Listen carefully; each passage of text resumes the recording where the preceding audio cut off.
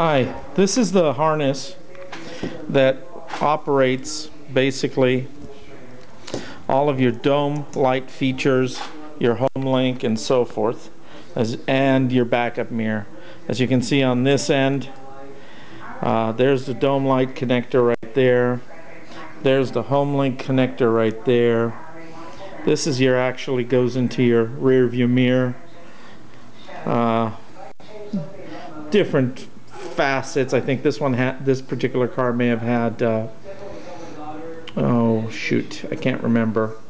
It may have had some other stuff that like the sunroof switch and the lighting for it and so forth.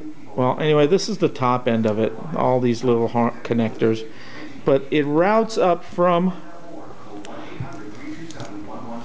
the overhead console, and then it goes all the way down to the passenger side rear kick panel, and it's the first connector, and it's a big one. As you can see, it has a white arm, a blue inner, and this is the top leading up.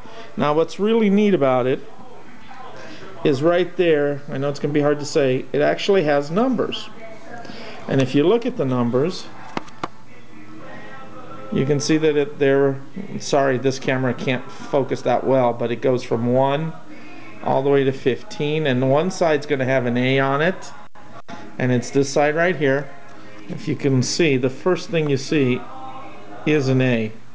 Trying to get and then number 1, and so forth. This side is the B side, and it has the same numbers, it's just hard to see. They're right there at the bottom leading edge.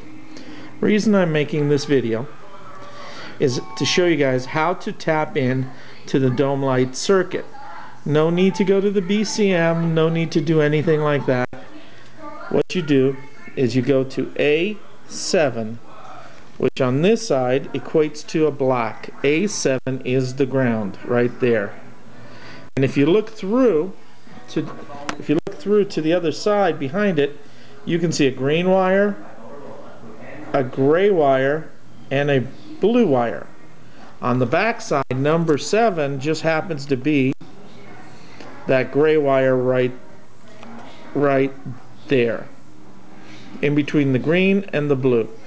That's your hot lead, and the way it'll work is if you tap into both of these, your footwell lights or whatever you want to connect to this will come on anytime the door is opened, or if you hit the unlock button on your car or lock, it'll do the same thing. And then, as well as if you go to the actual overhead console light and you press the button, the footwells or whatever you're connecting will come on as soon as you press the button to the on position. If you leave the button in the off position, the lights will not come on anymore. Reason I'm doing this is I want to show you a new harness I'm making for guys that want this option, and it'll be in some pictures as opposed to any more video.